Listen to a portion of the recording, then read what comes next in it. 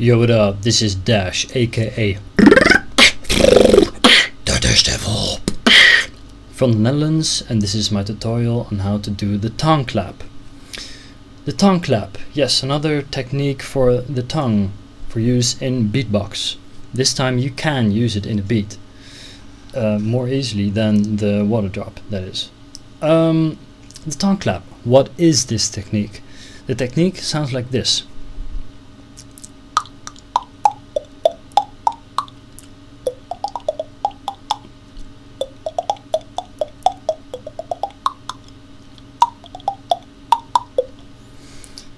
Now you may think this is the same technique as you use in Drop It Like It's Hot, which sounds like,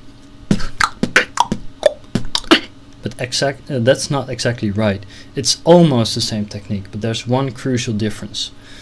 What I'm going to tell you in this tutorial is how to do this technique, and some more secrets on some more in-depth details that I think you might find interesting. I'm going to tell you how to change the pitch of this technique. I'm going to tell you how to do a water drop using this technique, so you can do a fingerless water drop using this technique, and I'm going to tell you how to put this in a beat. So, how to do this technique? I'll first show you with my hands, a bit figuratively speaking, how to do the technique, and then I'll show it with my mouth, a close-up. I'll try with if you can see with this light. Okay, this is my hand, but for now it's my mouth.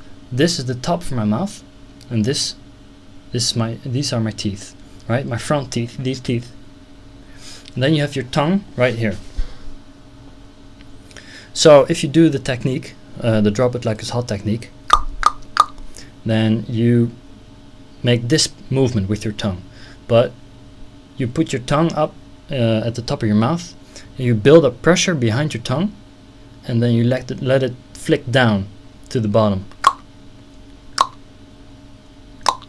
So it goes, if these are your bottom teeth now, it goes like. So the sound is made by the hitting of the tongue against the bottom of your mouth. The difference is in the beginning of the movement. With this technique, you don't touch the top of your mouth first. You don't let build up pressure behind it to flick it down. You only use muscle strength of your tongue. So you have your tongue here when you start, or even here, and you flick down your tongue like that on pure muscle power. That's what this technique makes hard. Makes it hard to do this technique, because it takes a lot of practice to make your tongue strong enough to be able to do this technique. When you try this technique, stand in front of a mirror, look at yourself when you do it. Do I hit the bottom of my mouth? That kind of stuff. Now I'll try to show you what this looks like inside my mouth. I'm extremely sorry for that. Let's focus this one, because we're going to do close up. Yeah, not going to be too close, otherwise you're going to be able to see in the back of my mouth, which is not very nice, I think. With the Drop It Like It's Hot technique, it looks like this.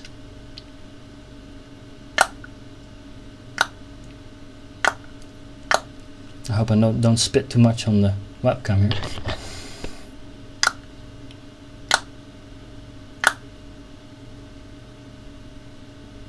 You see the pressure building up behind my teeth, behind my tongue.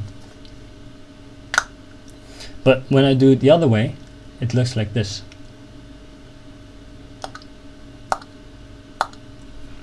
Let's give it a better angle.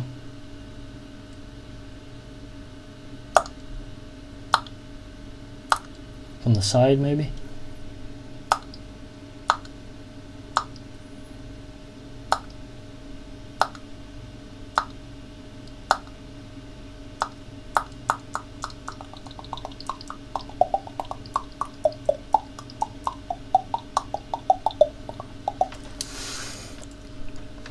Alright, I hope you get the idea now what the technique looks like.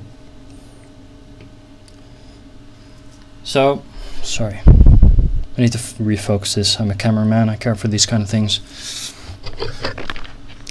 Okay, so that's what the technique looks like. You know now how to do it, I think. Well, maybe you cannot do it yet, but you know what it looks like. And as you could see, I could change the pitch of the sound by moving, well, changing the size of my mouth.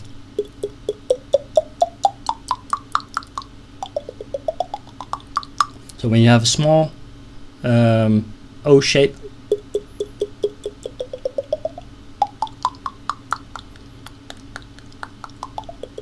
it's low, and you can change it from low to high. If you want to go lower than the lowest pitch you reach by this, you have to do a bit different, because I didn't say this yet, I should have. You can do this technique by breathing through your nose. You don't need your lungs to do it. You can just do it like, so you can hum at the same time.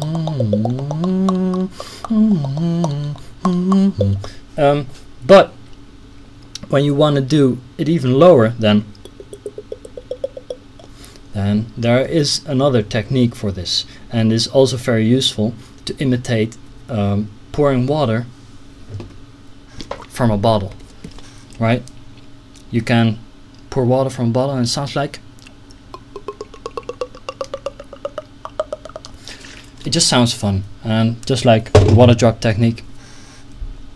How to do this?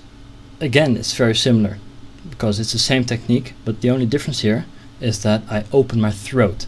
That way the volume of my mouth increases and the sound pitch will go down. So how to open your throat? Well, I see a lot of people have different difficulties with understanding how to open your throat and how to suck in air with only your mouth and not with your lungs. So I'll try to make it as clear as possible. Try to do the technique while breathing through your mouth instead of your nose, because when you do it through your nose it sounds like, but when you do it through your mouth, like even close your, if you can't do it, just close your nose and try to do the technique while breathing.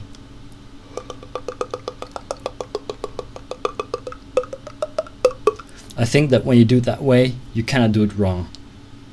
Write a comment if you still cannot do it, because I'm curious if some people have still problems with it after this. But that's how to do the low pitched technique, and that's the technique my father always used to imitate the bottle. I also learned this technique, well, I didn't learn it from him, but I heard it first time from my father, exactly like the water drop technique. Yep. Like I said, you can use this technique to imitate a water drop. How? Well, normal water drop technique, you probably saw this tutorial, it goes like, when you do it fingerless, you have to do a flicking of your tongue first.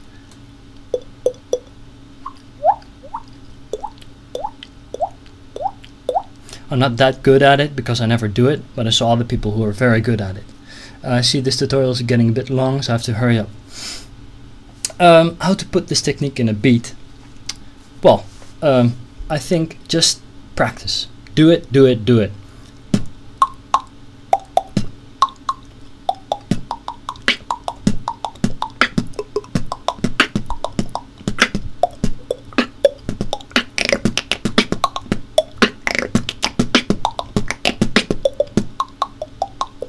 This technique is also very hard to do a long time, because your tongue gets very tired.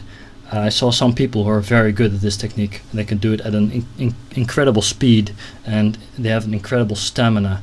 Even after a few years of practice, I cannot do it much longer, and you can hear that my tongue gets very tired after a few fast sessions, like doing Inspector Gadget now.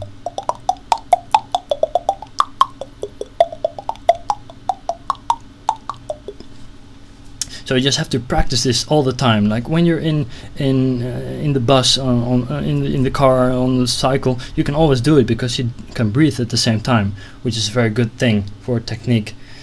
Practice. That's all there's to it. In the beginning, this is going to be a very hard technique because you won't be able to produce much sound. So that's the problem. But you will eventually. So keep trying. Keep to it. Just like everything in beatboxing, practice, practice, practice. Because it is not going to be something that's easy in the beginning, but when you get it down, it's worth it. Alright? So if you have any questions, just ask me and I'll try to answer them as good as possible. And well, hopefully I'll see you soon in another technique. Another tutorial, I mean, of another technique. So, goodbye and see you soon. Another one from Dash, aka DaDASHDevil.